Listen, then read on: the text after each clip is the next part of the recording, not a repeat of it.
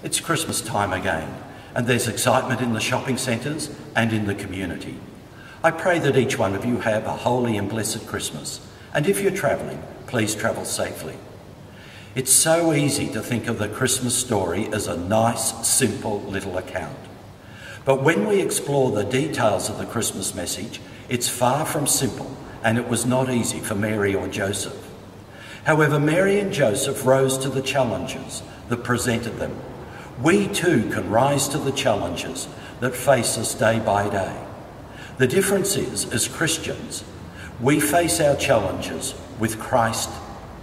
There are many challenges in the world today, but one of them is peace. In this centenary year of Anzac, and with the First World War being the war to end all wars, sadly, we still have wars. There are a number of refugees continuing to grow across the world. The drought is biting hard, and many of our people are struggling. People are losing their jobs, while there are others at the moment who face a great deal of uncertainty. Mary and Joseph had to face uncertainty. They had to travel because of the census. They could not find a place to stay. So they made the best of a stable with all its animal smells.